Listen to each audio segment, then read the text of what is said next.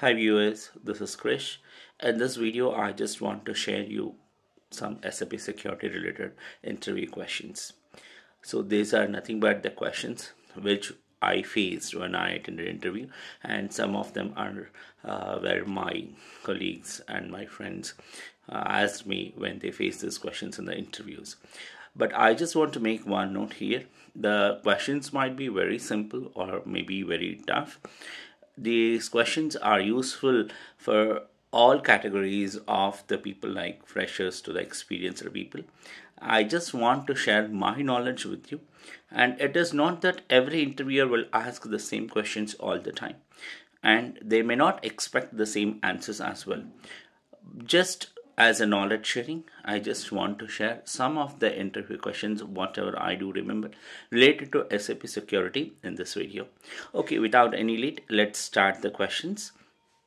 So initially, most of the interviews asks about the different types of users in SAP. So we do have 5 types of users: dialog, service, system, communication, and reference user type. For dialog and service user, GUI login is allowed, whereas for system, communication, and reference, GUI login is not allowed. One question here the most interviewers ask us: what type of user is firefighter ID? Firefighter ID is service user type. Then I remember here one of the interviewer in my previous experience asked the question: firefighter is a service. It means that you are allowing GUI login, but I want to restrict the firefighter ID from the GUI login. So how we are going to make it? At that moment, I never know it, and even I never tried it. But when I googled it, I got some answer. There are some steps which we can make it, like service ID, where we can stop the service ID from the GUI login. I will give you the link in the description, so that can be useful for you. And if there are any other answers, you are always welcome. You can give in the comment section for this. Why can't the firefighter ID be a system user ID rather than service? Practically, I never used it as a system ID, so it is service ID only. Firefighter, we do use it. But if anyone has used it as a system ID, or if you have a solution, I'm so happy to get that knowledge. Please comment in the comment section. Next, on the user logs, generally the interviewer focuses how many types of user logs are there. So we do know that there are different types of user log. 0, it is non-locked. 32, locked by CUA. 64, it is locked by the system admin. 128, it is locked due to multiple incorrect logins, and 192 is nothing but a combination of lock due to incorrect logins as well as a system log. Here, sometimes the interviewer also asked me, how can you find the active users in the system at this particular point of time? Yes, we can find it by using USR02 table. So USR02 table will give you whether the user is locked or not, whether the user is in validity or not, what is the last logon, etc. So if I want to get the active users, I just keep that if the user lock is 0 and the validity is greater than today, so that I can get the active users as on today in the system. And the next question is, most of the times interviewers focus, I have a list of user IDs, I want to get the email IDs of them. Here I do remember one situation. Generally, in these many years of experience, I never used these tables for email ID.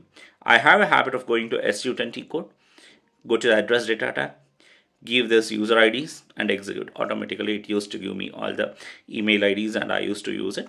But actually, the interviewer is expecting something where from which tables we can get this email IDs. We have 2 tables. One is USR21 and ADR6. 2 tables we need to use, because ADR6 is a table where you have the email ID for the users. But unfortunately, there you don't have a field of user ID. So you need to pull the email IDs based on either the personal number or account number. So how to get this personal number or account number? So I need to go for USR21. So first I need to get the data from USR 21, I need to give the input as user IDs and get the personal numbers or the account numbers, and this need to be supplied as an input to the ADR6 table to get the email IDs. So this is how we can get the email IDs. Sometimes the interviewer asks, how can I lock all the users in a system at once?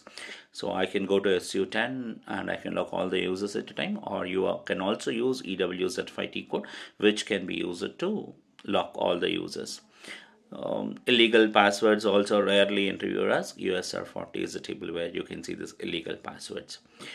There are sometimes questions asked on what is the difference between SAP All and SAP New. SAP All is one which gives you authorization to all the authorization objects in the system, whereas SAP New is for the new authorization objects, which especially come when you are upgrading the system. So whenever you are upgrading the system, it is required to have SAP_new. Sometimes the interviewer may also ask the questions on user termination process or user onboarding process, but this is not a generic answer. It is dependent on the client and the project. The process will be varying for onboarding and termination. But in generally for the termination, what we do is whenever the user terminated from the organization, we will lock the user and we will end the validity date, and after 30 days or 60 days or something, the roles will be automatically deleted by running some batch job. There is one question I do remember here. I have 500 users and I need to assign 1000 roles to the users. So how are you going to take it up? Yeah, SU10 we can use for all those users for the roles. Then the interviewer asked, the roles are not similar for all of them. Then how you are going to approach it? SU10 I can use if and only if the roles are common. But if there are the different roles and I want to create all of them at once, I cannot go that. So it is one of the solution is to go with a ECAT script, where I can develop a script and I can give those all users along with their roles to be assigned. So at a go, all the users with that roles will be created in the system. These are the few SAP security questions related to user administration, what I remember, I thought of sharing with you. There are many questions which the interviewer focuses related to rules, related to other T codes, critical authorizations, etc. So I will try to share those questions as well in the upcoming videos. If you have any other questions related to the user administration and security, please feel free to comment in the video. Hope this is useful. Thank you for watching.